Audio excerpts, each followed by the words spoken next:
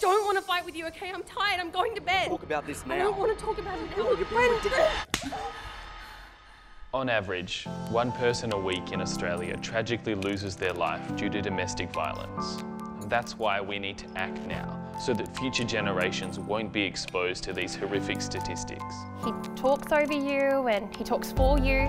He even ordered your dinner the other night. Fine, just give me my phone. No, why are you messaging this guy? Who the hell is Vivek? He's a friend. Control Freak is our newest theatre piece, and we're really excited to see the difference it's already making in demonstrating what a healthy relationship should look like. I told her that she should wear this dress that her sister got her for Christmas, and we had this massive fight. But Casey, you're trying to say that my boyfriend is controlling me. Message this guy all the time.